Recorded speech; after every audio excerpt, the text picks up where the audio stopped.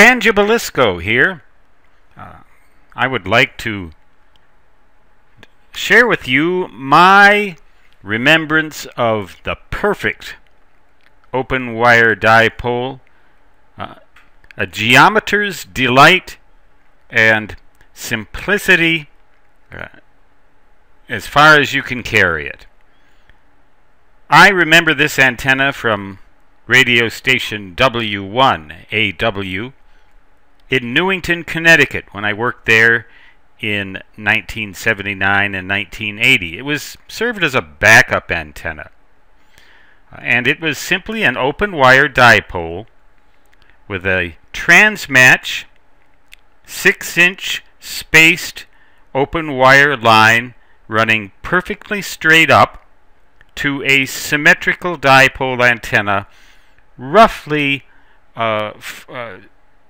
cut for something between 40 and 80 meters. It was somewhere along that line, 66 to 132 feet. I'm not sure exactly how long this was, but it was about that far. 2 towers, different beam antennas on each tower, Yagi antennas. I think one of them was a 10-meter Yagi and another one was perhaps a 6-meter Yagi. I don't recall exactly, but insulators here and here, providing isolation between the metal towers and the antenna and ensuring that these two lengths, L, were exactly equal. So this was a geometer's delight in the sense that the angles here were 90 degrees. Perfectly symmetrical antenna. The tuned feeder had spacers, 6 inches porcelain spacers, I believe, but it was open wire line at its best. The transmatch was sort of housed in like a dog house down here.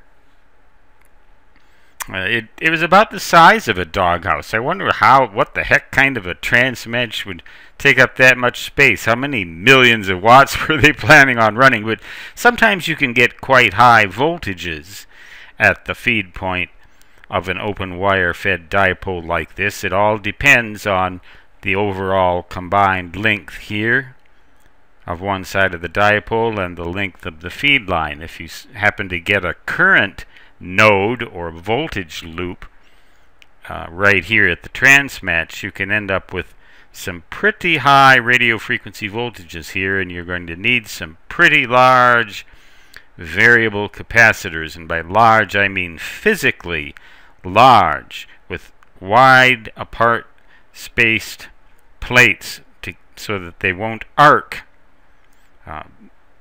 Underneath this transmatch was buried a coaxial feed line, and I think it was buried under the ground that ran to the station.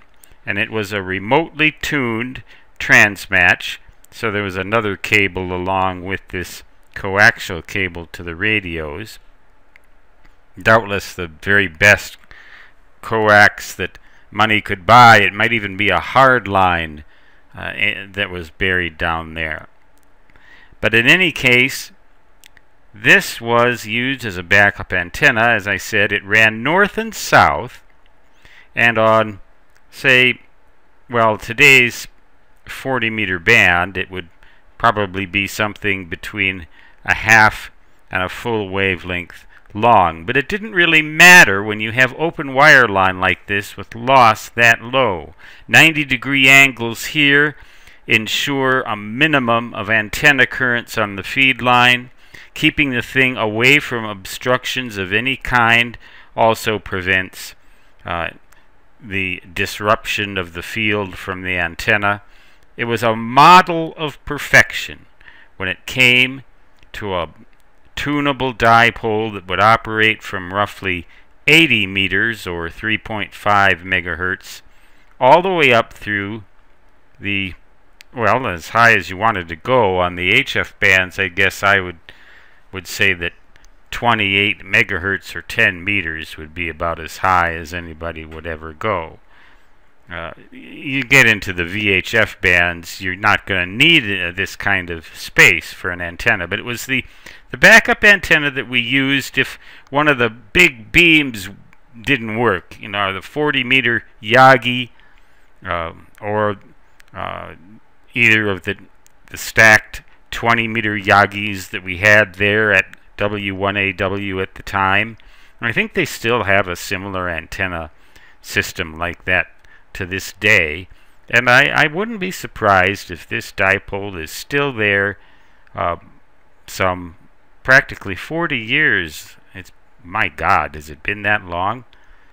Good Lord. 1979 and 1980. Of course, the shack was a little more sophisticated than that. But it doesn't matter how sophisticated the signal is. If the antenna is rotten, your signal's going to be rotten.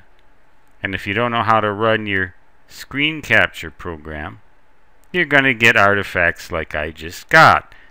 I'm kind of rusty at this program, but I'm working on it. It's called Camtasia Studio. It's a very good program, and I'm using Windows Journal as the blackboard, or whiteboard as the case may be, to draw you these active, exciting, adventure-filled videos.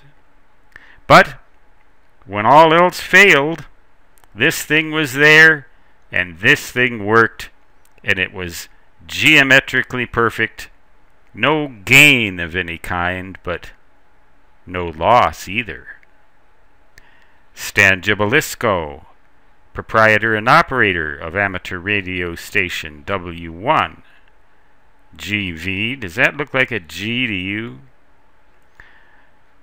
And then that was my call sign then too, but at W1AW, of course, we used the call sign W1AW.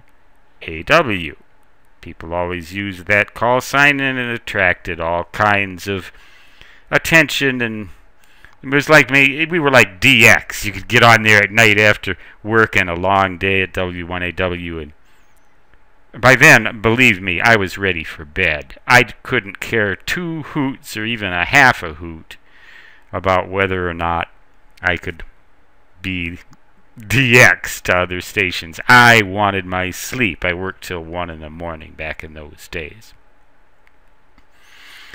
Stan Gibilisco once again saying 73, which means best regards in ham radio jargon, and so long, which, in my native CW fist, shall forever and ever after translate to da-da-da-da-da-da.